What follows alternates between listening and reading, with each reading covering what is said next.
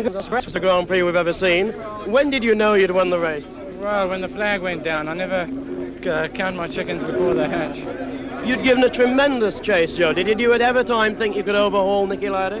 Well, at some stage in the middle I thought maybe I could catch him, and I pressed on as hard as I could, but I couldn't. He was really going well, and towards the middle, towards the three-quarters way through, I felt myself catching him, but then I think he slowed quite suddenly more. Now, according to our reckonings, you're about 1 point behind him in the World Championship, and the next race is Nürburgring. What do you feel about that? Well, we've never expected to be so high in the first full year, and the first year with Tyrrell.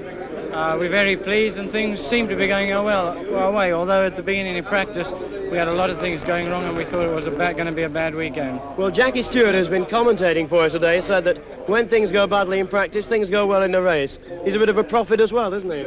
Well, he said at the ELF conference that he thinks I'm not going to win. He thought Nicky was going to win. He was nearly right, but that's the way it goes.